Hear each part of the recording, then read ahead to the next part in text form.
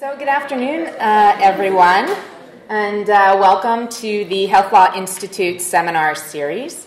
I'd like to acknowledge that we are in Mi'kma'ki, the ancestral and unceded territory of the Mi'kmaq. We honor the Mi'kmaq people who have taken care of this land, and we show respect for this land, and we acknowledge that we live and create on these lands in the spirit of taking care of them for all. We are all treaty people. My name is Joanna Erdman. I'm the Associate Director of the Health Law Institute. The Institute is a group of university faculty, policy analysts, and student fellows who are committed to the advancement of health law and policy and the improvement of healthcare systems and practice. I see some of our members are here today, so welcome. To learn more about the Institute, I welcome you to visit our website or come to our offices. We work across a range of health domains, and we know that we are part of a large and diverse health community here at Dalhousie, and we look forward to meeting many of you. So welcome to our seminar series. This is a platform for sharing research and ideas on health law, health practice, health policy. And this is our opening seminar for the 2019-20 season. It is my absolute pleasure and big thanks to Dr. and Professor Omisoore Dryden, who is kicking off our series. Dr. Dryden holds the James R. Johnston Chair in Black Canadian Studies, is an associate professor in the Department of Community Health and Epidemiology, Faculty of Medicine here at Dal, and is also the co-president of the Black Canadian Studies Association. Today, Dr. Dryden will speak on anti-Black racism, homophobia, and Canadian blood donation practices. Please join me in a welcome.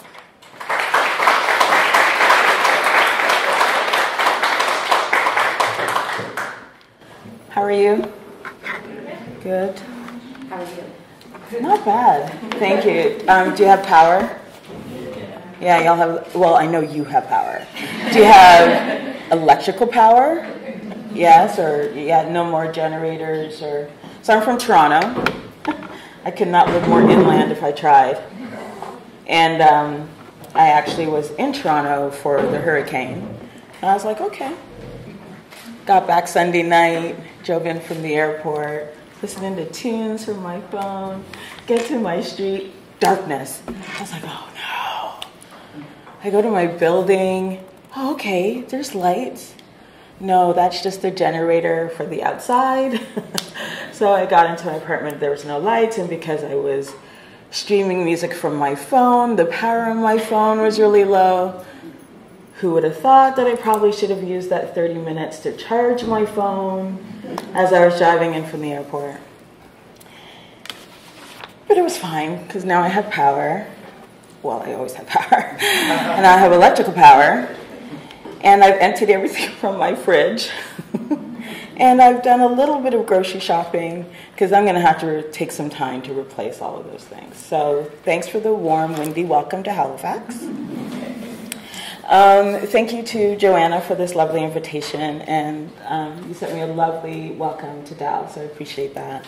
And to Ashley for your profound patience. Hi, Dr. Dryden. Do you have your PowerPoint? Oh, yeah, I'm getting that. Hi, Dr. Dryden.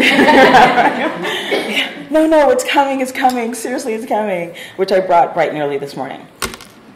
In addition to acknowledging the land that we're on and that we gather on these traditional unceded territories of the Maliseet, I also want to acknowledge that this past August, this like last month, marks the 400 years since the transatlantic slave trade began.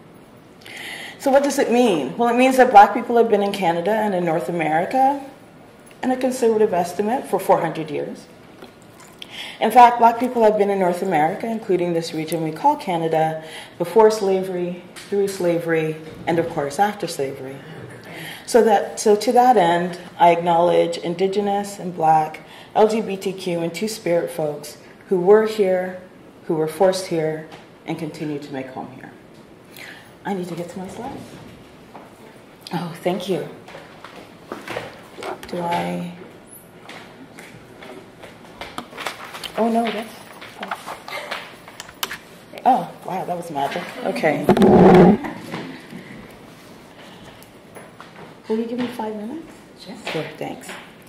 So Canadian Blood Services posits that becoming a blood donor is easy. However, the donor questionnaire process demonstrates that it's not quite that easy.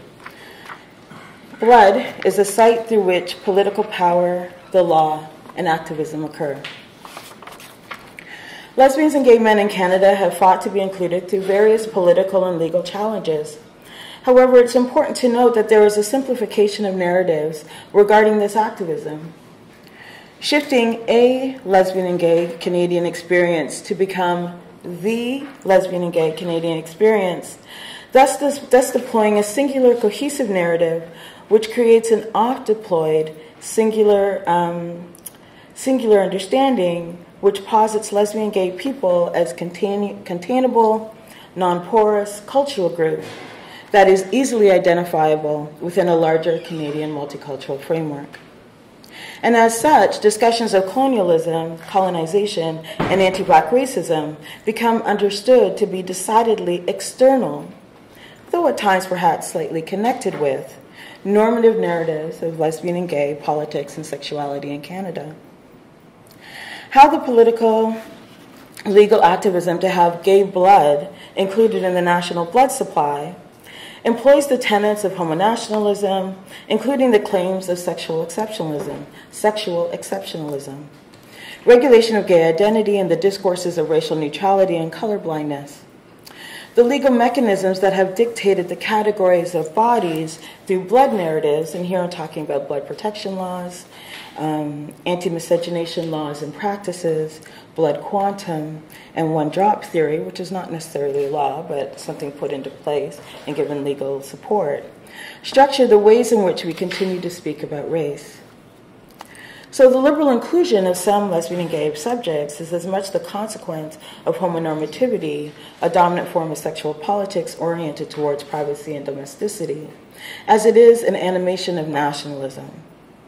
So homonormativity and homonationalism, concept made popular by Lisa Duggan in 2002, sustains dominant heteronormative assumptions of and about social life, while fostering a gay sexual politic solidly anchored in the aspirations or dreams of what Laura Berlant terms good life, fantasy, and is normative kinship structures, self-realization, domesticity, and in this case, becoming a good blood donor. So the opportunity to donate blood becomes an experience that demonstrates one's belonging. The drive to be recognized and recognizable within prevailing norms of authenticity requires that we subscribe to a practice that delegitimizes those sexual lives structured outside the bonds of marriage and presumptions of monogamy. In September 2010, the Ontario Superior Court made a decision regarding the case between Canadian Blood Services and Kyle Freeman. In 2002, Kyle Freeman, a white gay man, sent an anonymous letter to Canadian Blood Services confessing that between 1990 and 2002, he had donated blood on a number of occasions. Canadian Blood Services was able to determine the sender of the anonymous email, note to self, nothing on the internet is anonymous. We know that, right? Okay. And so sued Kyle Freeman for making false claims and putting the donor supply at risk. Kyle Freeman countersued Canadian Blood Services, claiming that the donor screening process violated the Canadian Charter of Rights and Freedoms and discriminated against men based on their sexual orientation. In her decision, Justin Catherine Aitken ruled that the Canadian Blood Services ban on donation was not based on discrimination against sexual orientation, but on health and safety considerations. The court determined that Kyle Freeman was negligent in his misrepresentation and that he did not have a charter defense to claim. Kyle Freeman was held liable to Canadian Blood Services for damages of $10,000. What I'm particularly interested in is this framing of health and safety considerations. So in Canada, the presence of blackness in black people is both unimaginable and unexpected. We know this when we hear things like, where are you really from? How long have you really been here? No, like, really, where are you really from? Like, we understand that blackness continues to be a surprise when black people en masse are asked this question repeatedly. And when people are not a part of the nation's imagination, they become erased and left out of Canadian national narratives, and this erasure and unknowing is specifically a Canadian version of anti-black racism. So in spite of the long-standing, complicated, layered presence of black people in this slave market-based economy, white settler colonial nation understanding of black personhood remains difficult and ongoing work. Thus, the presence of black people is often imagined as an epistemic dilemma, difficult knowledge, impossible validation. So for the short time I have today, I want to focus briefly on 3 vignettes of blood donation in Canada, and the ways in which colonial and anti-black stereotypes of sexuality, gender, race, migration, and nationalism have come to inform medical, health, and scientific truths about HIV and AIDS, and the parameters of safe blood, in addition to how we have come to imagine who is the ideal blood donor.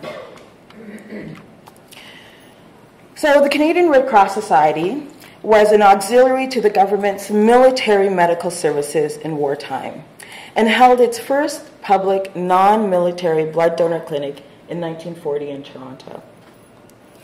With the slogan, "Make a date with a wounded soldier," these posters actually went up and about. Canadians were urged to donate blood, with all donations reserved exclusively for military use. So, if it was 1940 and you're in Toronto and you had somebody in the hospital who needed blood, you would need to organize with the hospital to get your own blood supply. So all of the blood collected at this public clinic, you could not have access to at that time. It was then shipped a great distance to Europe for use, for military use. This person here, Dr. Charles Drew, is an African-American cisgendered man who developed procedures for collecting, storing, and transporting not only large quantities of blood, but across great distances. He began the development of these procedures while he studied medicine at McGill University, and these methods and procedures have become the basis for national blood collection programs in the United States, in Canada, and in Britain. He is, this black man, the father of blood donation as we know it today. The first blood transfusion recipients were white American and British soldiers, and following the direction of the American Red Cross Society, the Canadian Red Cross Society racially cataloged all of the blood that was collected based on the people who donated blood to ensure that white soldiers did not get blood from not white people. As the creator of the modern blood donation system, Dr. Charles Drew rigorously objected to this practice of racial segregation of donated blood, arguing that there was no scientific evidence to support such a practice in 1940. However, the practice prevailed. Public health officials said, "We understand that there is no scientific basis for this, but the health policy, the health and safety considerations that we want to put into place means that we must racially segregate the blood based on the donor to make sure that white soldiers don't get not white blood, get blood from not white people." It's also important to note that between 1940 and 1942, women who largely ran the clinics were not allowed to donate blood, as it was suggested that women would not be able to handle the physical process of that blood loss.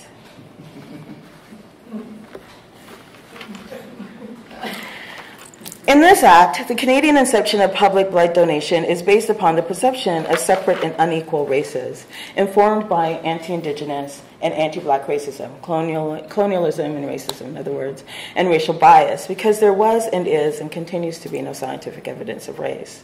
Yet even though this is the case, as I said, for health and safety considerations, blood was segregated based on race of the donor. So that's vignette number one.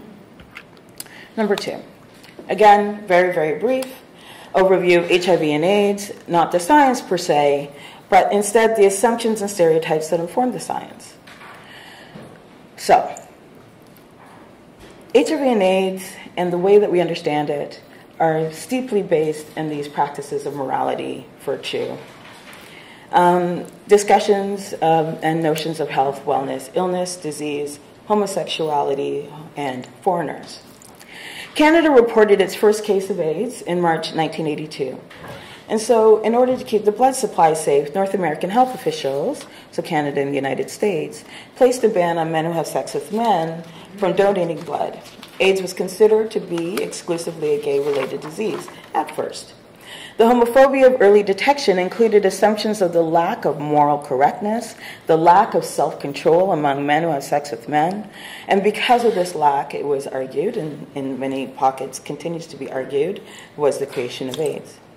To keep the blood supply safe, men who have sex with men were called upon to take ownership over their lackness and slackness and assume responsibility for the virus. As Siobhan Somerville argues in her 1994 article, Scientific Racism and the Emergence of the Homosexual Body, the emerging notions of sexuality at the turn of the century were profoundly influenced by scientific discourses of race, specifically scientific racism. And I'll come back to that. In 1983, the Centers for Disease Control and Prevention released a list detailing the dangers of HIV contamination by naming four vectors at that time: homosexuals, heroin addicts, hemophiliacs, and Haitians. So again, we return to blackness and blood, and blackness and disease. Blood donor operators were asked to bar these groups of people, homosexuals, heroin addicts, hemophiliacs, and Haitians, from donating blood, but also to put them under surveillance. Haitian people, regardless of citizenship, were included in this ban, mid-80s. So just on a side note, in the 80s, the political situation in Haiti was catastrophic. The influx of Haitian people during this time to Canada was met with xenophobic fears. As newcomers to Canada, Haitian people faced challenges including racially motivated violence, and this is documented in any of the newspapers throughout Montreal at the time, racial harassment and racial discrimination. It's not surprising then that when HIV and AIDS began to be diagnosed within Haitian communities, the desire to find the origin of HIV and AIDS shifted to include Haitian people. Haitian people were described as, and I quote, mysterious, isolated, disease-ridden, blood-maddened, and engaging in exotic, violent voodoo rituals. And here I'm citing Paul Farmer's work, AIDS and Accusation, Haiti and the Geography of Blame. So not only was Haiti framed as a place riddled with HIV and AIDS, but also all Haitian people were considered to be carriers of this deadly disease. The CDC released a list. So predictably, after the CDC and released the list, and the Canadian Red Cross issued a pamphlet asking people at high risk to stop donating blood, predictably, these actions were met with outrage and protest. On April 20th, 1990, about 80,000 Haitian people and 80,000 Haitian people, I think in this shot. The shot I did not include was the one from Montreal, my apologies. And then 150,000 Haitian people marched across the Brooklyn Bridge, protesting being barred from donating blood. This action tied up traffic for hours while simultaneously shutting down Wall Street trading. That's a badass action. Later that month, later in April, so before the end of April 1990, the ban was overturned. Racism and homophobia lead public health officials to believe that simply banning men who have sex with men and Haitian people, regardless of citizenship and sexual orientation, from donating blood, that simple act would then protect the blood supply and the general public would remain untainted. And here we see again this idea of who's included in the general public and who is considered wanting to kind of storm the walls, right? Who is considered a danger to the general public. So when we think through this kind of long history of how anti-Black racism works, how anti-Black racism and scientific racism fuels how we even understand sexuality today, homosexuality, heterosexuality, gender nonconforming folks, trans folks, we need to think through how these practices have then informed not only the trajectory of scientific research, but also the trajectory of legal practices, policy practices, and policy implementation. And I'll provide more information in just a minute. So this whole climate, this piece around, it's gay men, it's Haitian people, it's sex workers, it's heroin users. These are the people who are not a part of our families, not in decision-making rooms, not involved in running the country in the way that, we are involved in running the country. These are the people that we need to make sure that we can contain, that we can surveil, that we can make sure are, held accountable so that our blood supply, the way that we need to maintain our own health, is protected. Obviously, I'm not the our in that sentence, but I think we're good there. So the Canadian federal government, so all of this kind of framework is what actually established the conditions for the tainted blood crisis and how we understood the tainted blood scandal. And as you know, the Canadian federal government established the Royal Commission of Inquiry on the Blood System in Canada, otherwise known as the Cleaver Commission, in 1993. And one of the recommendations from the Cleaver Commission was to remove blood donation responsibilities from Canadian Red Cross Society and create a new organization called Canadian Blood Services, and that was in 1998. All right. Very brief. We'll have time for questions later and, the pieces that I was unable to fill out. But let's get to Canadian Blood Services. So Canadian Blood Services has had a number of slogans over the years. It's in you to give. Becoming a donor is easy. Join the movement today. And most recently, together we are Canada's lifeline. And all of these stand alongside a detailed and in-depth blood donor questionnaire. Canadian Blood Services argues that its required donor questionnaire is specifically scientifically designed to effectively screen potential donors.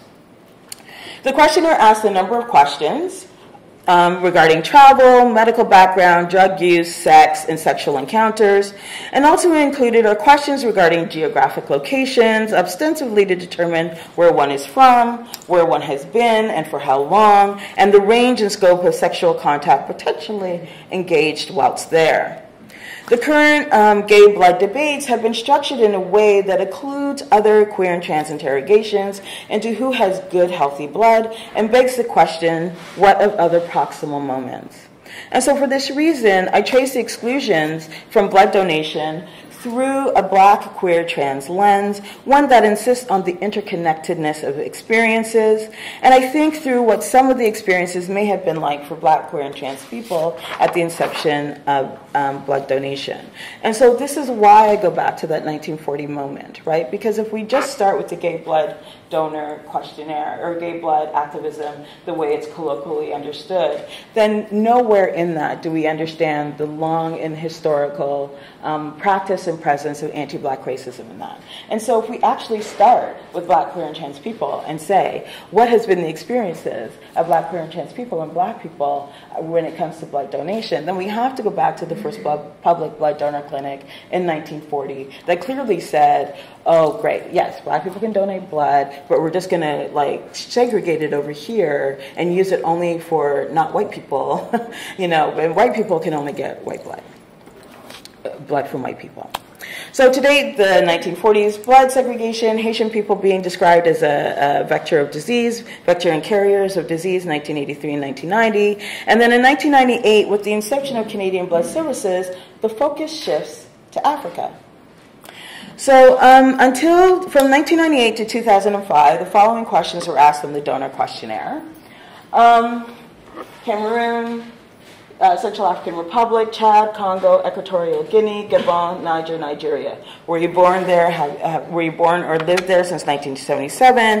Had to have sexual contact with anyone who was there, or have you traveled to these countries and received blood treatment, received blood products or blood treatment?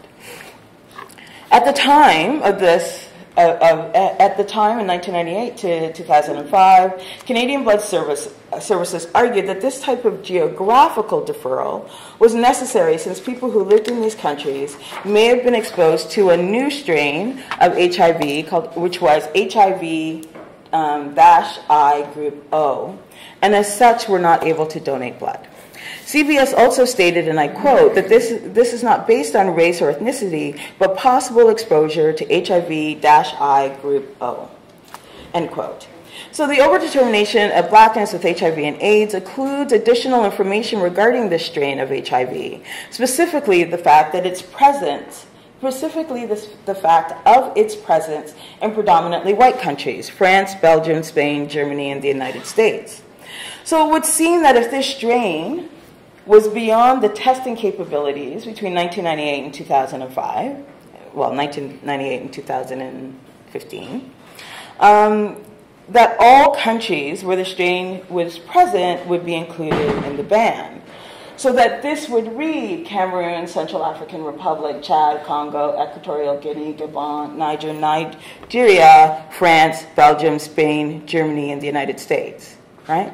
So when we add these predominantly white countries, then when you read the questions, suddenly they seem ridiculous, right? Have you had sexual contact with anyone in France, Belgium, Spain, Germany, in the United States, or anyone who was from there? Have you had products in any of these countries? Have you visited any of these countries? Were you born and lived in any of these countries?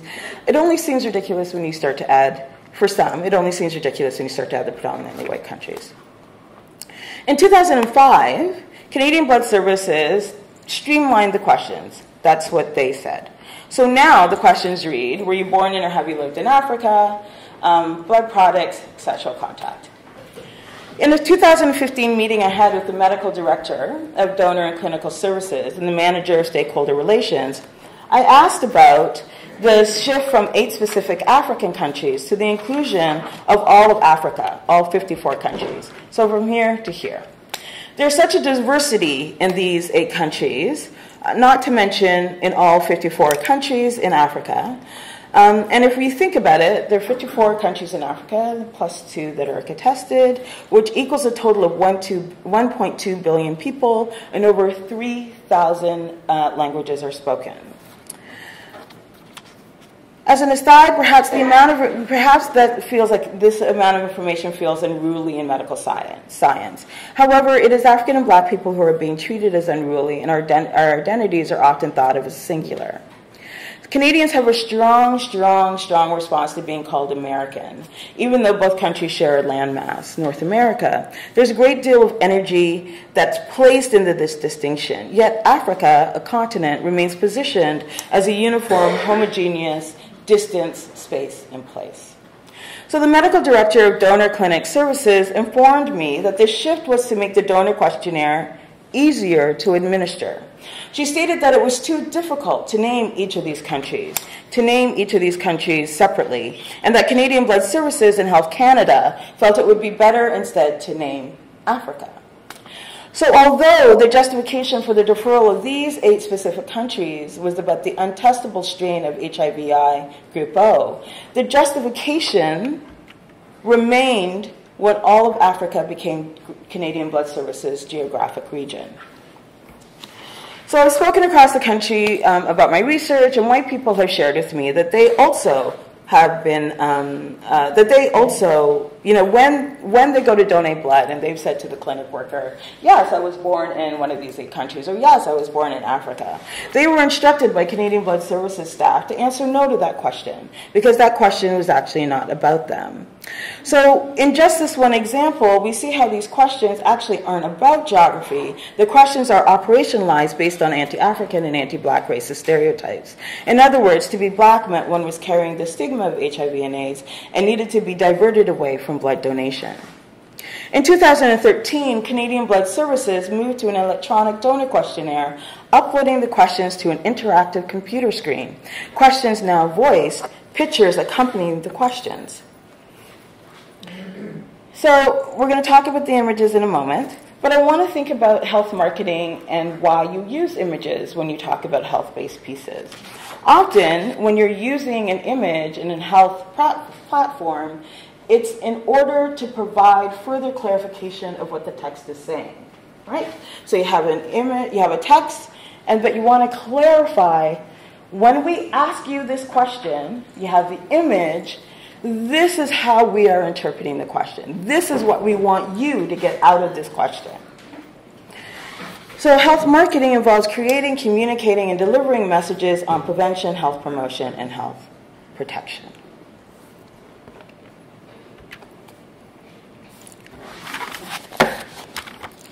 Oh, well, that's not worth it. It was so bad, it was like, I gotta go.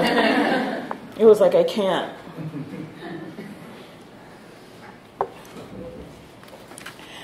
So even as these images are only available to those attempting to donate blood, the images are communicating and delivering messages on preventing illness and how to protect one's health and therefore one's blood in order to be a blood donor. Returning to my 2015 meeting with the medical director of donor and clinic services at CBS, I asked when we were talking about these images, I said, so when you're asking if people receive blood transfusions or blood products in Africa, do you mean from people? I know that elephants are mammals, but nowhere in the work I've done on xenotransfusion have I seen any research on the transfusion of blood from elephants to people. I also asked about the acacia tree, and I wondered, is there something I'm missing about sexual contact in the acacia tree? So were donors to assume that folks are having sex in trees? And if so, was this a particularly risky kind of African practice? One that resulted in transmission of an untestable strain of HIV? The medical director of donor clinic services, so let's be clear. These images, Becky, working in a cubicle at Canadian Blood Services on the Carlton Street location of Canadian Blood Services in Toronto, Becky, working in a cubicle, wasn't given a task by her manager to say, look up pictures of Africa, and then uploaded it onto a screen that went across the country. Becky didn't do this, right? The board of directors, who are paid by Canadian Blood Services, chose these pictures, right? Somebody in the medical director's office, medical director of donor and clinic services, whose entire job is the wording of the questions of the donor questionnaire. Their entire job. So these are the images we think best describe what we're asking. And then Canadian Blood Services, a national organization, said, oh my God, we nailed it. This is the best thing we have ever done. Here it is. And so the medical director said, I said, really, these images? And then she said, we thought they would elicit feelings of nostalgia in African people attempting to donate blood. In fact, uses of these images and these pictures are reminiscent of the imagery described in Joseph Conrad's Heart of Darkness and the early affectations of tropical medicine. European colonialists in Africa during the 18th and 19th century began the study of tropical diseases that were causing strife in settler populations in Africa, through which Western biomedical science made the significant assumption that disease transmission was a racial characteristic, just like skin color and skull shape. Monogamy and polygyny are part of this 18th and 19th century racial discourse. So what we understand as the races were developed through these schools of thought, scientific racism, race biology. As we know, monogeny, developed from the Christian narrative of the Garden of Eden, believed that people belonged to the same species but were of different races, and those who were white were the pure and original race and therefore closest to God. Polygyny believed that different races were actually different species with distinct biological and geographic origins. In both cases, racial mixing was deemed dangerous with both social and biological consequences. And we see this in anti-miscegenation practices that made it illegal for people to marry, but specifically what they were attempting to make illegal was people having sex and having children. Blood protection laws used in with Nazis in World War II.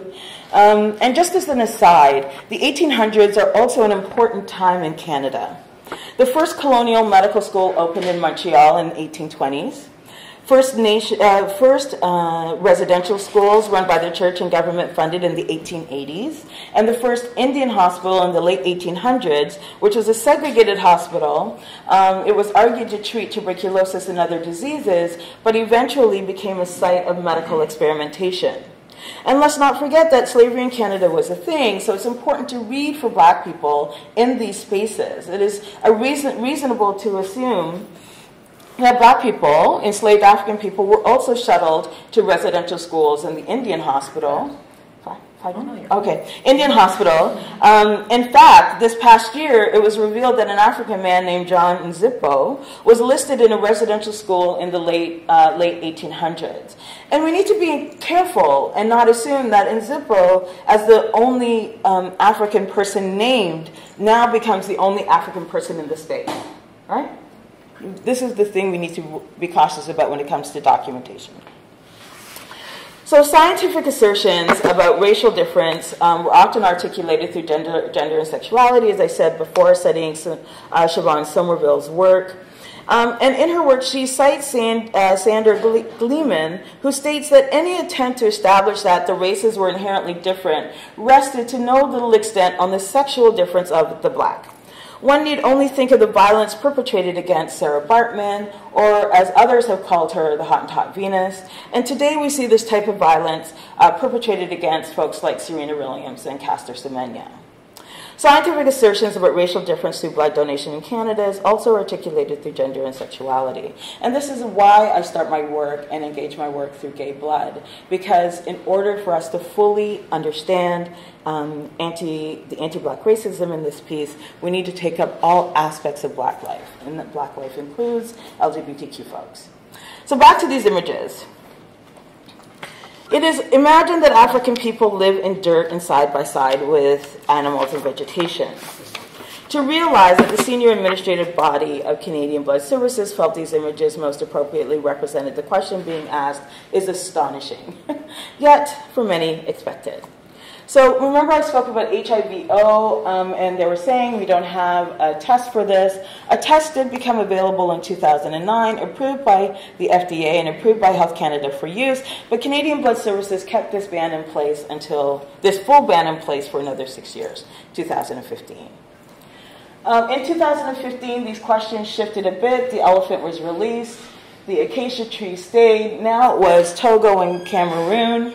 And when asked about Togo and Cameroon, the response was, if there is a new strain of HIV, we want to make sure that we have the time to develop a test for it. So the assumption that if there are new strains of HIV, they will only come out of Africa, they won't come out of, I don't know, the Halifax Shopping Center, Young Dundas Square, they won't come out of those spaces.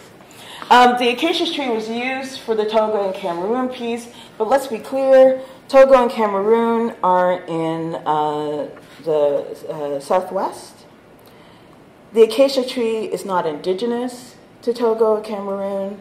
These trees are indigenous to the southeastern region of the continent, Mozambique, Botswana, Swaziland, for example. So I give you this. Again, I want to go back to Justice Aitken's statement around health and safety considerations. Disease is considered a biological malfunction of or abnormality. Yet through the early scientific explorations of race, monogamy, and polygyny, blackness was also considered a biological malfunction or abnormality, which is why we claim that black people have been and continue to be scienced into degradation. And we see the continuing practices of blackness being framed as an abnormality and malfunction when in 1940 we're racially segregating blood that's being collected, when in the 1980s we're claiming Haitian people, regardless of citizenship, need to be barred, and when from 1998 till like 2018, African people, for a variety of reasons, were barred from donating blood. So, let me just wrap up. Yeah, here we go.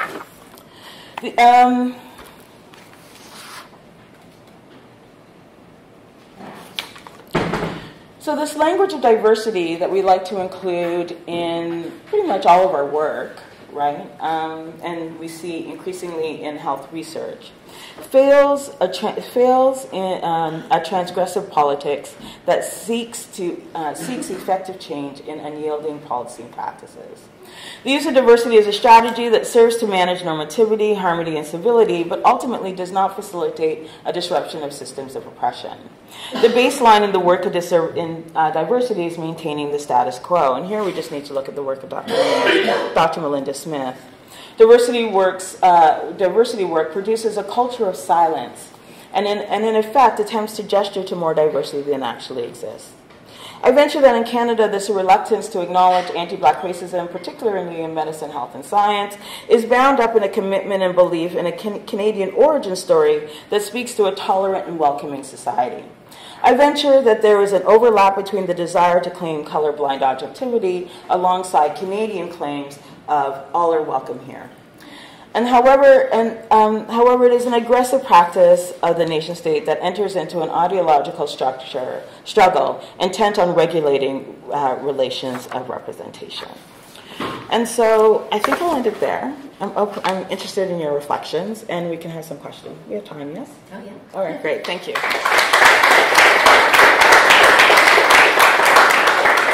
Great, wonderful. Thank you. Let's open it up for some questions. Thank you. I really enjoyed that.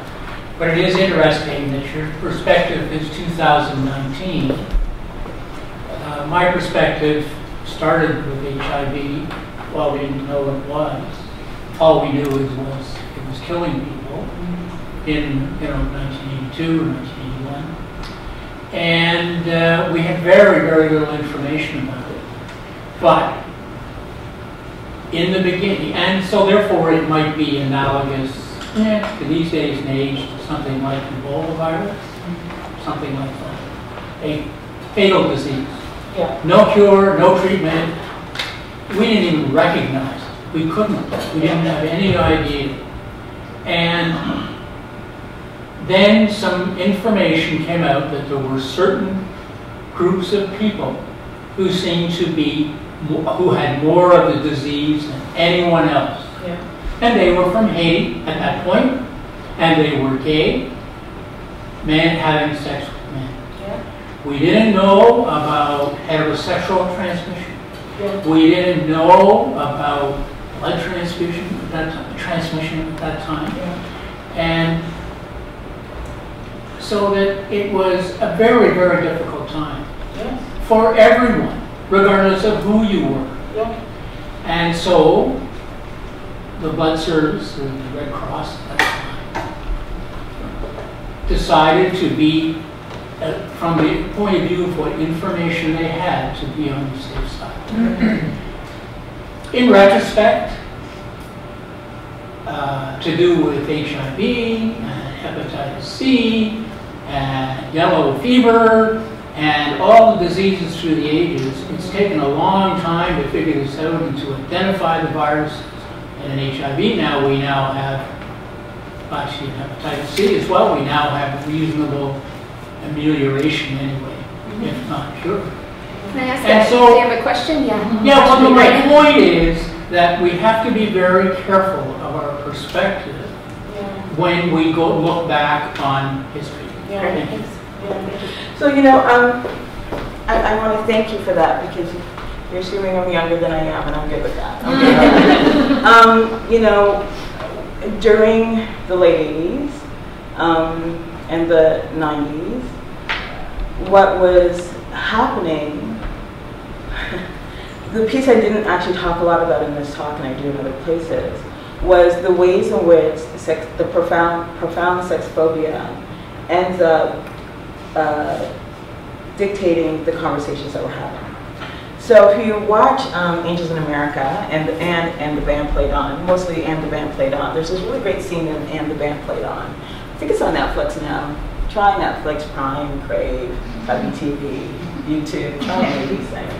But there's a great scene in that where the doctor says to older white gentleman, he's in the hospital, they're like, oh yes, you have AIDS, right, you have AIDS.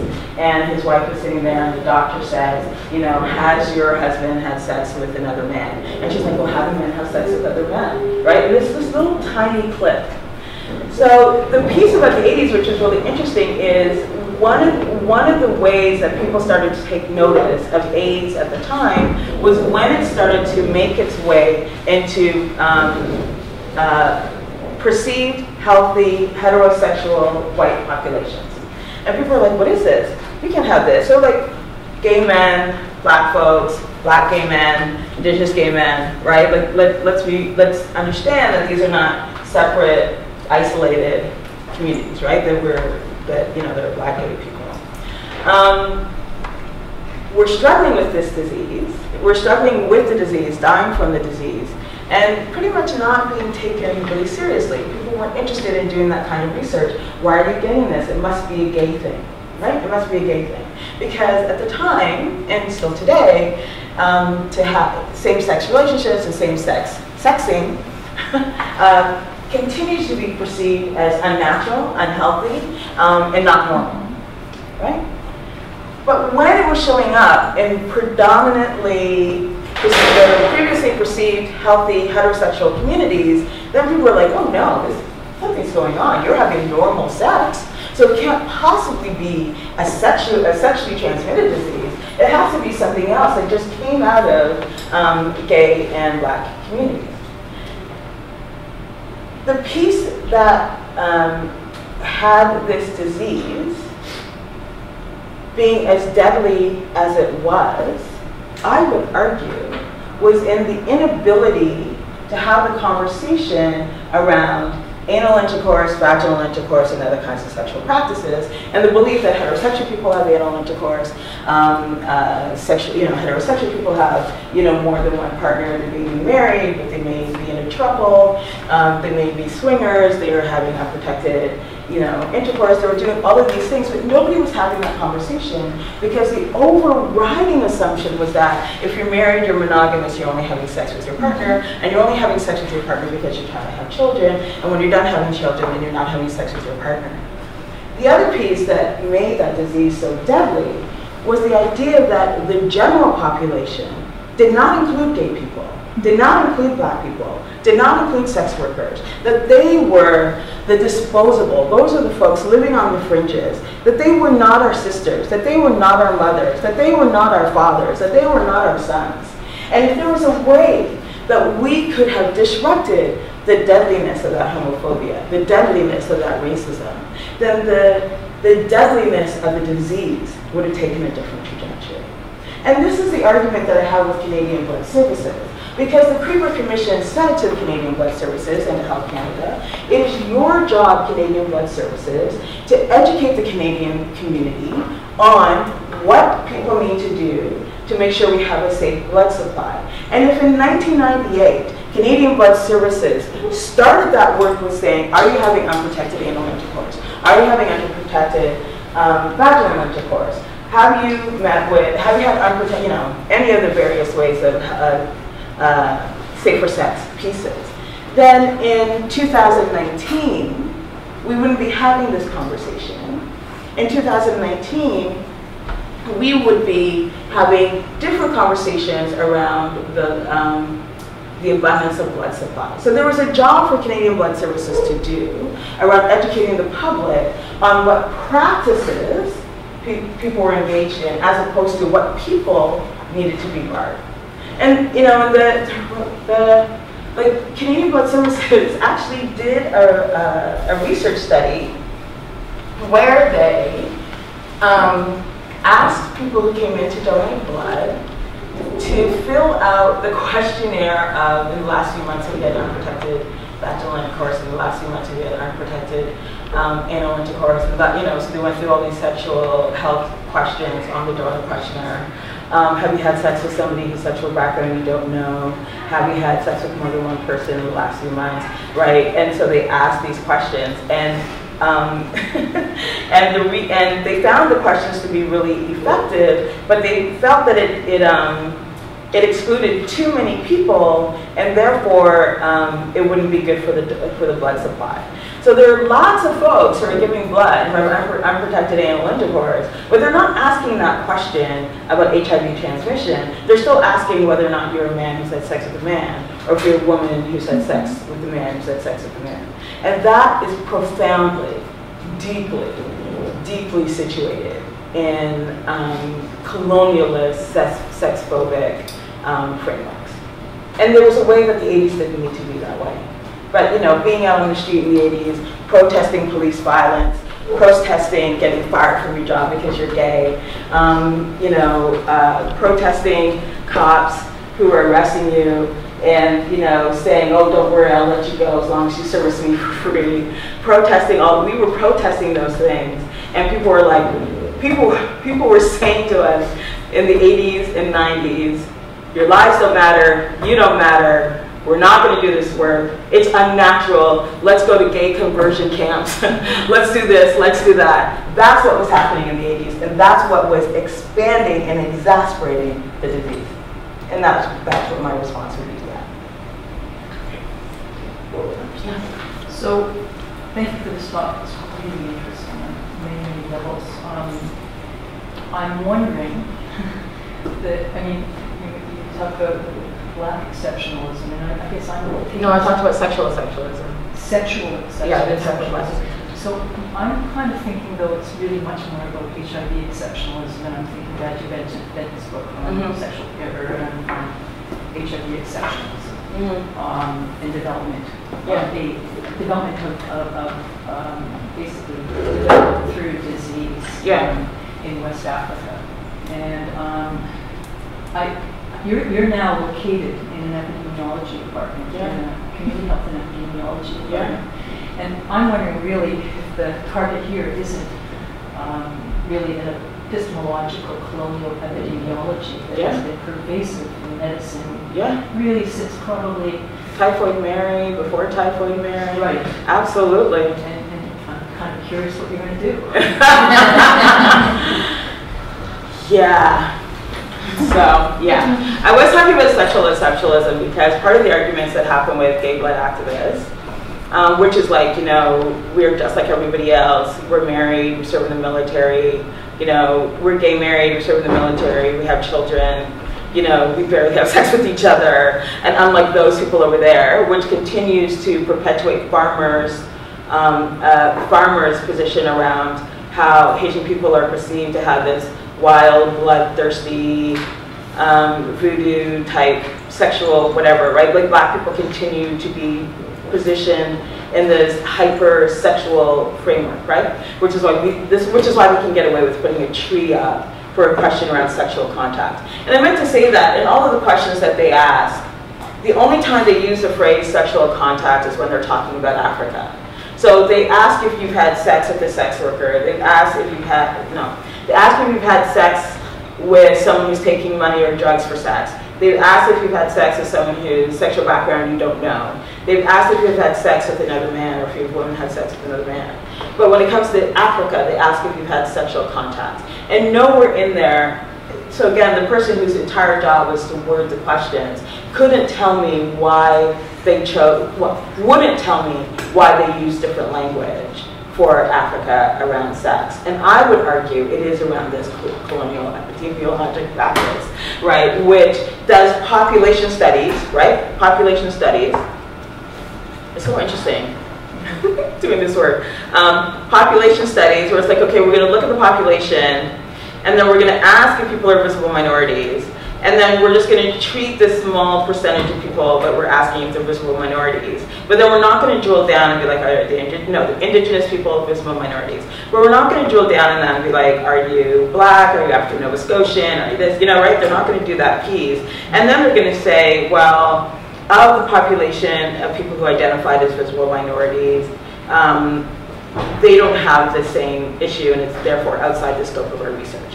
So then you apply for a research grant. You're like, hi, I want to study the ways in which anti-black racism undergird this work that we're doing in A, B, C, D, and E. And then you get a response back that says, why are you assuming that all black people experience anti-black racism? That is a bad methodological position. We can't give you funding for that. Where's the evidence that you can demonstrate that black people experience anti-black racism? So it is a conundrum. It is a bit of a challenge. But you know, African Nova Scotians are badass. For someone who's from Toronto, let me just say, y'all badass. So even before I got here, the kind of work, the kind of work that African Nova Scotians have been doing around health, community interventions, these kinds of pieces, as a way, as workarounds, right? In order to receive the services that need to be received. That's a masterclass right then and there. So the fact that I get to be the James R. Johnston Chair in the Faculty of Medicine, and I get to like be with African Nova Scotians and be like, listen, I understand workarounds, you understand workarounds, how can we work together to get so we can make the workarounds the mainstream, kind of walk into the front door getting the services that we need? That to me is brilliant. For my own research, you know, Omisoore research, I'll continue to kind of like Nancy Krieger does some of this work around racism and epidemiological practices. I'm actually, eventually, when I teach in community health and epidemiology, I'm not teaching right now, that will be the course that I offer in terms of, you know, you want to be an epidemiologist, you want to be a public health worker. How do you contend with the ways in which this field is deeply situated in colonial and anti-black frameworks? How do you contend with that? And if we go back to, you know, Priscilla Wall's work on Typhoid Mary in one of the early social text collections, it's a brilliant text, and I continue to go back to it in terms of the ways in which people are racialized through scientific racism, in order to make sure, in order to be used as the basis of all things, of full responsibility for this deadly disease that is finding its way through the world.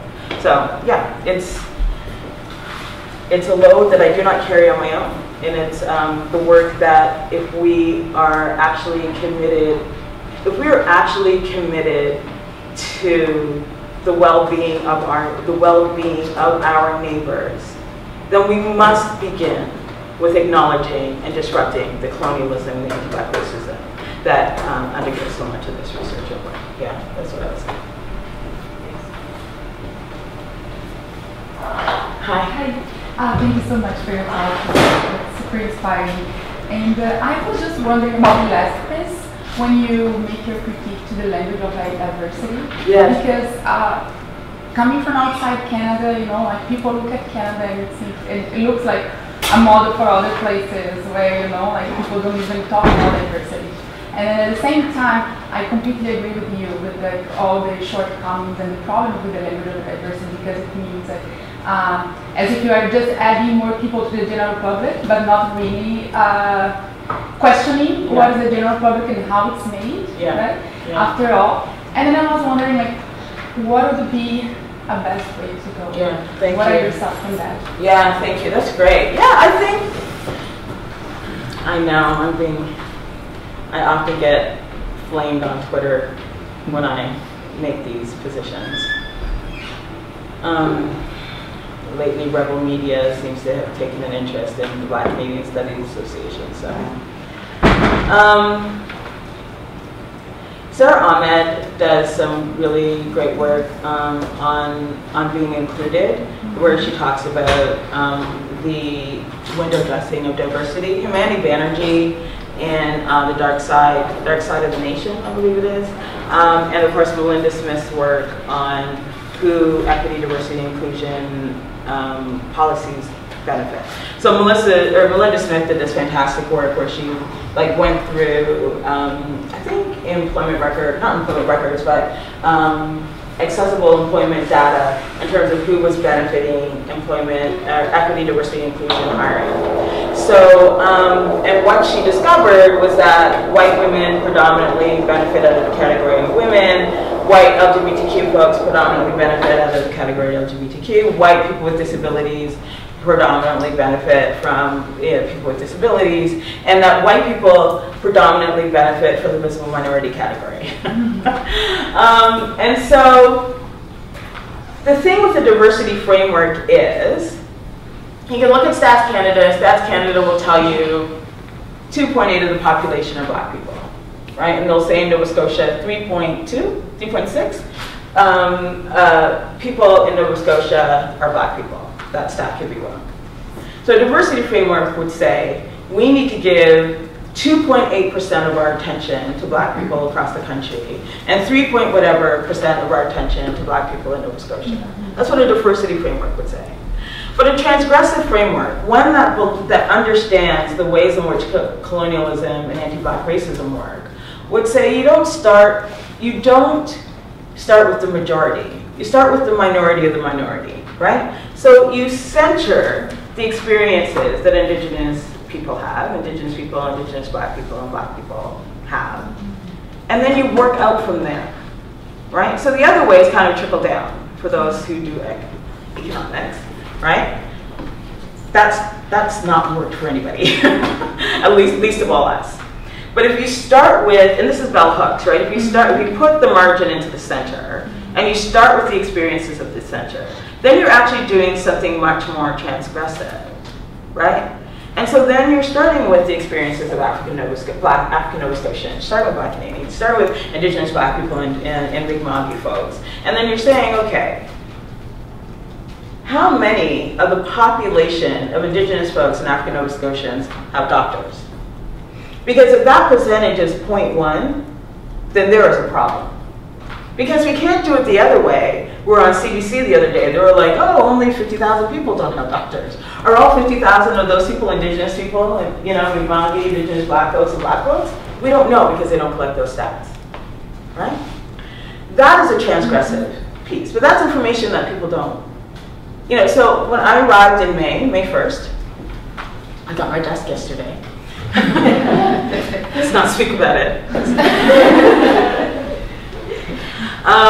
And in June, there was a discussion on CBC with Portia Clark, where a woman who lives in a rural community in Nova Scotia was sexually assaulted by her physician. But she did not report that she was sexually assaulted by her physician because she was worried that her community would lose her doctor. The Nova Scotia Health Authority person came onto the radio and said, yes, we cannot guarantee that that community would not lose their doctor. When I tell you I spit out my tea, right? Because the Nova Scotia Health Authority did not get on the radio and say, that's egregious. Absolutely report that, and we will make damn sure that there is a doctor in the community. They didn't say that. They said, oh yeah, you're right. We don't know, they might lose their doctor. So if they're in a rural community, who is the population in that rural community? And what does it mean? Because we already have the stats. We know that Indigenous women, missing and murdered Indigenous women, we know that Indigenous Black folks, we know that African Nova Scotians, we know Black women, right? We have the stats. Are often more likely preyed upon, less likely to report to police, right? What does that news story tell us about the experiences of Indigenous women, Black women, and women of color in rural communities with doctors? That's a diversity framework. well, they have a doctor. We need to make sure we get our numbers out to make sure the communities have doctors. A transgressive activist framework would be like, no, we're removing that doctor. Not only do we want doctors, we want good doctors. We want ethical doctors. We want reliable doctors, right? That's what we want. That's a different framework. So that's what I would say to that.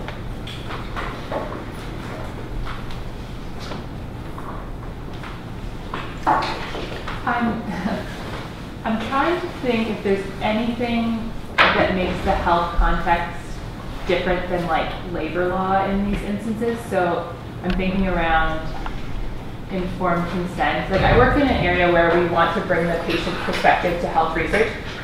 And sometimes that patient perspective is like wrong-headed, uneducated, and like flat out racist. So like, first of all, how do we keep those perspectives from being dominant in terms of what you're talking about if they make up the majority, either now or in 1940 or whatever? But then also like, so that's maybe they're two separate questions, but they're both to do with, like you're talking about, who's the general public, right? So the second is like around informed consent. Does that make this space different than labor law, for example? Like you couldn't ask this questionnaire to see who gets hired at Canadian Blood Services, but is there something about like, even though they're flat out wrong and uneducated and whatever, does the general public get some higher level of, some higher level of input on what blood gets donated to Canadian Blood Services because it's going in their body and they have a right to informed consent and to deny treatment, even if that treatment is going to like, it's the only way to save their life. Is there anything different, or is it like, this is unacceptable and we just can't tolerate this under any circumstances? I don't know enough about labor law to be able to do but like, a comparative analysis. But is there something about a substance that's going in your body that like, I don't know. Well, here's the thing. I think we believe that the state of health is only ever measured by an absence of disease. Even though the World Health Organization says that's not the case, that health is more than just the absence of disease, right? But when I was, teaching intro to women's studies and, we're talking about sexual health and stuff, there's, you see it when you're on Grindr. Back in the day, it was Craigslist, perhaps Tinder. Rest in peace, Craigslist. But you see it in these ads where it's like, you need to be drug and disease free, you need to be clean, you need to be this language around STDs, right? And sexually transmitted, infections or viruses or diseases. But the belief is that if you have perfect health, then you have perfect health in absence of herpes, or you have perfect health in absence of chlamydia, or you have perfect health in absence of HIV, you have perfect health in absence of these things, right? But our lives don't live that way, right? You can have herpes and chlamydia and HIV and still have health now, right? Especially around HIV, like you still have health. So this belief that somehow our bodies are not leaking, that our bodies don't leak into one another, that we don't, right? Like I think overall we've become really nervous around bodily fluids and having them get on us, in us, around us, in proximity to us. And that's a framework that then, when we think about blood, is like, well, I don't want to have a reaction to blood. I think it's like 4 to 8% of people who get blood transfusions have a reaction to the blood transfusion. I get blood transfusions because of various medical conditions that I have. And I always find it curious and humorous when they come into the hospital room and they're like, well, here's your form that talks about how safe the blood system is. And, we just want to give this to you so you understand that the blood is perfectly safe. And I was like, I don't live a life or in a world where I believe anything is perfectly safe. And so if we understood that differently in the most intimate spaces of accepting blood into our bodies, then we would have a different relationship with how we understand this donor questionnaire and how we understand the blood process and policies in Canada. And if we, again, started with an indigenous perspective, whether that's Turtle Island, the Caribbean, the African region, an indigenous perspective, then we would understand the sharing of blood in a differently spiritual way. And that, too, would give us a different relationship to what's happening with blood. So, you know, yes, I'm all about consent. Why would I be about consent? But I think the ways in which we are given information about the decisions that we're making, that information is skewed to a point to push us to make a different kind of decision. Because we don't have the conversations around blood. We don't have the conversations about our experiences with other people's bodily fluids, right?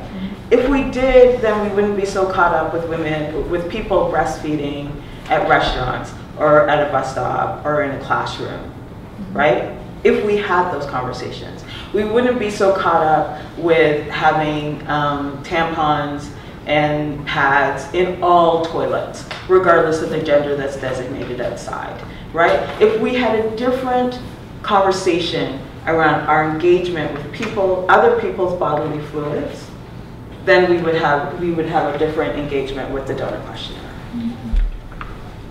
Thanks very much. Thank you so much. I really apologize, we're out of time, but what a wonderful seminar itself, and also incredible introduction to the series as a whole. So thank you again for coming.